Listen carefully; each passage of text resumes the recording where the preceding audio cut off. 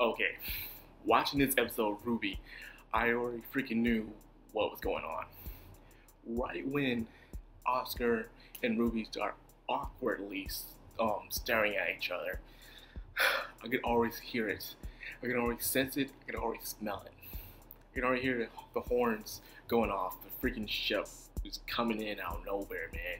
It freaking dodged the iceberg, and it's coming. Every time there's a new character introduced in the RWBY fandom, there's always a ship like that. Right when Crow and Winter both showed up, they were shipped automatically. When RWBY met Weiss, they were shipped. When Blake met Yang, they were shipped. And now when Blake also met Sun, they were shipped. And it seems like no matter what character comes in the show, they're always going to be shipped with someone or somewhere somehow, and people are going to take it seriously, and they're going to start taking it as in a way that, hey, this is what's going on. But no, it's let's just wait, people, okay? They just met. Before we start sailing off into the sunset, believing that this is going to be confirmed, let's give it some breathing time. There's already fan art and people making forums about it already. Like, geez, like the episode just came out. So anyways, get into this episode. Let's start off with Blake and her meeting. I already knew this meeting was going to be a disaster, one way or another. Whether they get news that Adam has taken over the White Fang, or something. I didn't really expect Ilya to come out of nowhere and make the proclamation that she did. Because as we all know, you have to look at everyone's point of view. Sure, Blake is doing the right thing. However, the right thing doesn't always feel like the good thing. For instance, if you were a race that's been discriminated against forever, they don't care if you die, you're always seen as the lower class, and you know you're superior, why would you want to work beside people who've been nothing but bad to you?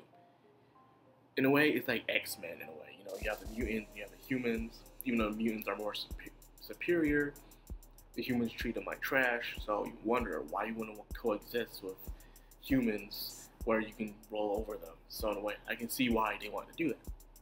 At first, they were actually on for working with the humans. However, when they heard that they had to go and protect Haven Academy, everyone stopped clapping. Meaning, they don't want to do it. Of course they don't want to do it. Why would you want to help out people who never helped you out before in your life? They just sit on the sidelines, laugh at you, or don't even care you in existence. So I can see why a lot of people, Faunus, were angry about this and didn't agree to it. Now let's get on the part with Oscar and Ruby and friends. As I back saying, I'm not talking about the ships no more. But now, Osmond is he's ancient. In a way, we already knew what was up pretty much from the very first episode, from the beginning of Volume 4. We knew that Oscar would reincarnate by going to different people's bodies and so on and so forth. However, what I didn't know is that the soul will merge. As in, right now, inside Oscar's body, there's two souls, Oscar's and Osmond. But apparently, as time goes on, their souls will merge and become one. So all their memories and experiences and feelings will become the same.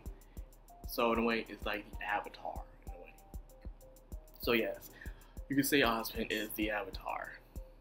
However, unlike the Avatar, who doesn't have all their memories, Osmond does.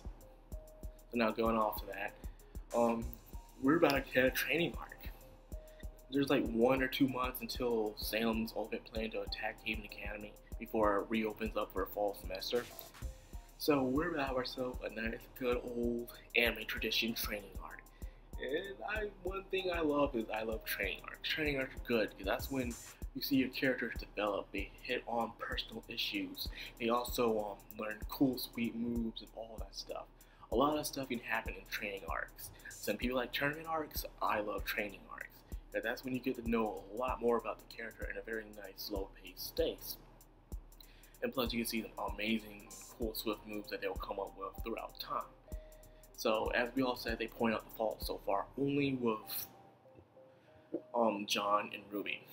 They didn't really say much about Nora and Ren, but they probably have some things they need to work on.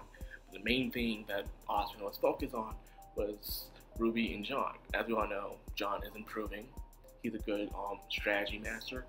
Plus, he's okay with sword now. However, we still don't know John's semblance. And so far what we know is that it's very strong. He can counterattack, and he heals very fast.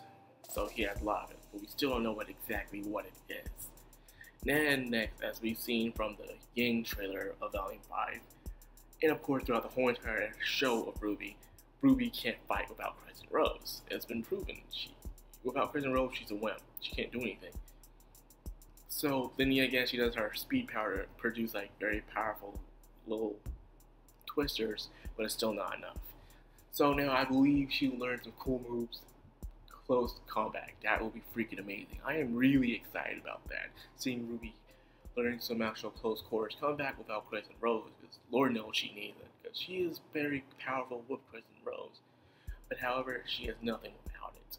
So yes, her doing some power, and also probably working on her semblance more, working on what can she probably do. Since her semblance is speed, she will probably be able to use the enhanced speed for attacks, and that would be pretty cool, you know? She's throwing out some punches and kicks, and they're going really fast, because she's fast herself. Unless her semblance just works only with running, I don't know. So then finally we get with Weiss. We get to see Bela in this episode. And a lot of people believe she is the Spring Maiden, and she probably is the Spring Maiden. And of course, Weiss is captured. Now, there are two things that I got out of this. One, you never brag about someone you're in a hostage situation. Because you only make yourself, one, put yourself in more danger, or two, people will laugh at you. And exactly what Weiss did. She bragged about her older sister, saying how she'll find her and she'll stop them, and there's something they can do about it. But little did she know that Alice cut off all borders to outside, so of course she's not minstrel. So that was pretty dumb on her end. You never brag about people in your hostage situation, because it might put your situation into an even worse predicament than it already is. Then, of course, finally there it is when she has her summon. So even without her sword, she can still summon her creatures. So of course she will use the creature to break out, and it'll be easy as that. So in a way, capturing her little to no sense. Ellen's Raven's still there, and she knocks her out or something. But yeah, so they have 1 to 2 months to get prepared before Salem attacks Haven Academy and before the fall semester, and ironically it is fall. So anyways, what do you feel about this episode? What do you feel about the shipping of Oscar and RWBY? What do you feel about Weiss and her situation? Will Weiss be able to make it out, or will she still be captured, or Raven will come up and stop our plans? That's all I got for this video. I hope you enjoyed. If you did, please like, comment, subscribe. I'll be much obliged. This is Madcrownxox, signing off.